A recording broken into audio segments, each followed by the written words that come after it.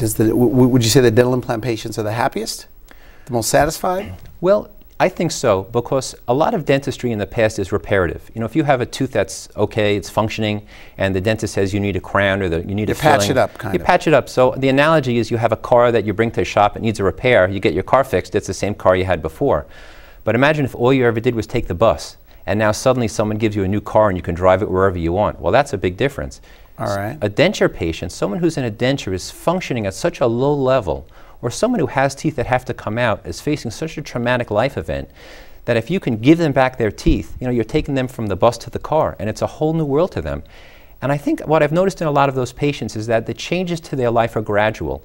It's not overnight that they stop socializing. It's not overnight that they start limiting their diet. It's not overnight that they stop smiling for photographs when they lose their teeth. It's a gradual thing.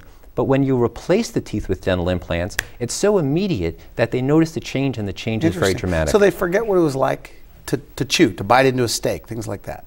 They most definitely do. And then you put the implants in, you know, the bridge goes on, you give them an apple, and they can't believe, they say, you want me to bite this now? I say, sure, bite the apple. How soon after it's all done can they eat these hard foods? It depends on the case. You know, more and more now we're doing what's called immediate load implants. We can take someone who either has a denture or has to lose all their teeth, and in one visit we take out the teeth, we put the implants in, we put a temporary bridge on right away. So they can eat immediately? They can eat immediately. Does it hurt? It seems like a very painful procedure as well. You know, you would think so. Most patients after surgery just take Motrin or Tylenol. They take very little in terms of pain medication. Okay. Now let's start with the person that loses just one tooth. Okay. What does traditional dentistry have to offer, and why a dental implant? And then we'll move to the people that I guess are missing several teeth, and then the denture wear, etc. Well, when someone loses a single tooth, the traditional choices that they had were not to replace the tooth at all, to replace the tooth with something removable, a partial denture with clasps, or to prepare the teeth on either side for a three-tooth bridge. What do you mean prepare them?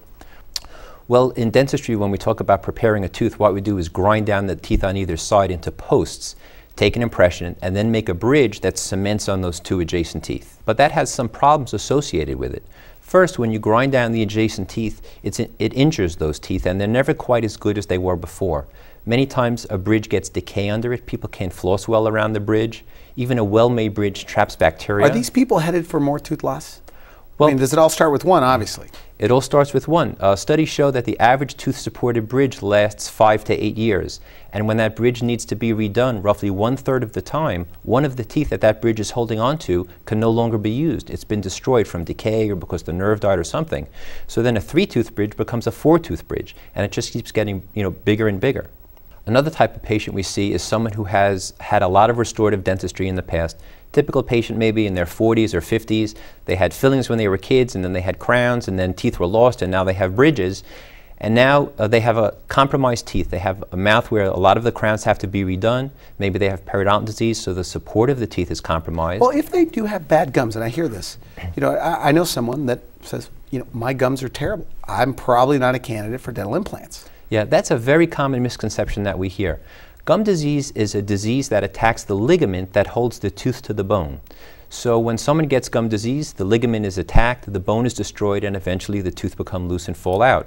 The beauty of dental implants is that there is no ligament. The bone is fused directly with the implant. Are you actually cleaning it up, cleaning up that gum problem or whatever? Yes, because gum disease is a tooth-related disease. So when the tooth is gone, the gum disease is resolved. So when we put a dental implant in, the implant fuses directly with the bone, and it can't get periodontitis. So how does it stay in the bone, though? It goes in the bone, what's going on? That's a great question. Initially, when we put the implant in the bone, there are threads on the implant, and the threads stabilize it. But then over the next several weeks, the magic of osseointegration occurs. And what that is it's the bone fusing with the implant. Think about if you broke your arm.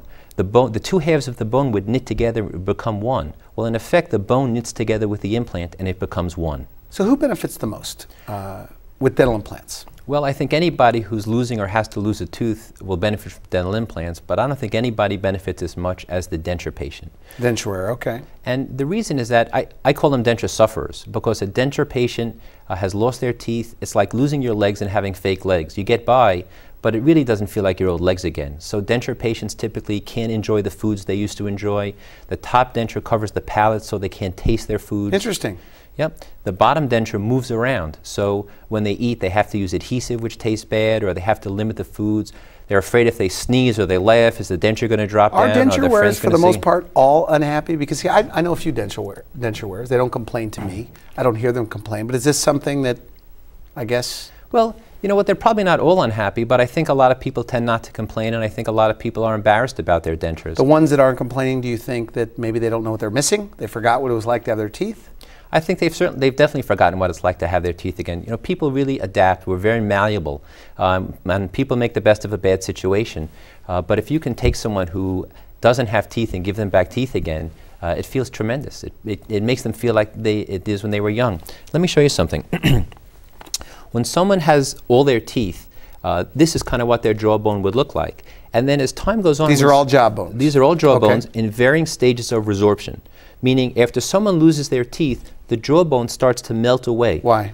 Because the purpose of that jawbone is to hold the teeth. So once the teeth are gone, the bone isn't stimulated. So how does a dental implant, I guess, preserve that bone? What a dental implant does is it stimulates the bone the same way that a natural tooth would, so it stops the bone resorption.